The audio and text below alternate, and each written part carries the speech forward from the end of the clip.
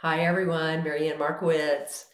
Are you a good listener or are you a distracted listener?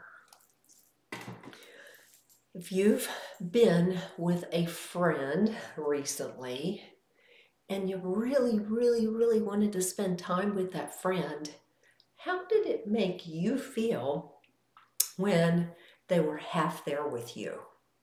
It is epidemic, and it is very important for you to realize what that's doing for your relationships. So how much empathy do you feel if you're sharing something very deep and the other person is still looking at their phone? Just again, I want you to, today's mindset, be aware of how often am I reaching for that phone? How often am I reaching for that phone?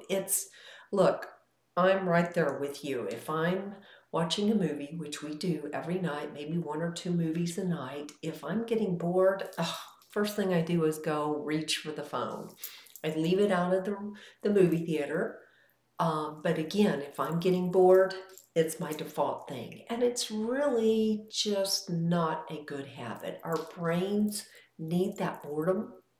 But more importantly, this is about your listening habits. Are you giving your friends your full attention? Are you giving your coworkers your full attention? That's all.